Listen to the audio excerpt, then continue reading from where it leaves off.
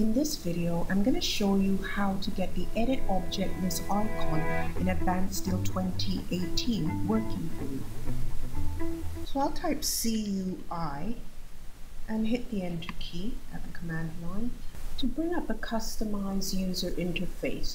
So if you don't see the representation we have here, what you want to do is on the Customize tab, just toggle back and forth. So what we want to do right now is select the Roll Over Tooltips.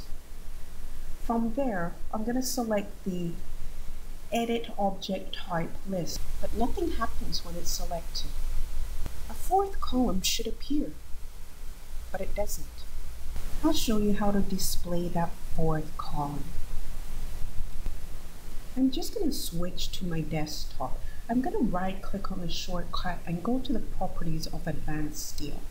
You can see from the security tab that the default is set at system.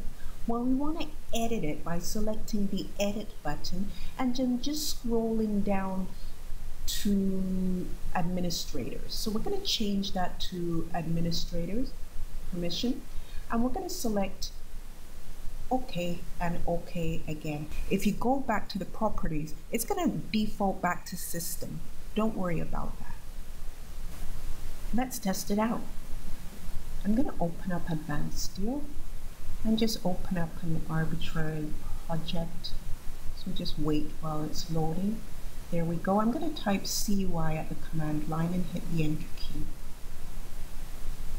Up comes the Customized User Interface. I'll select the Rollover Tooltips, then the Edit Object Type, and there's the fourth window.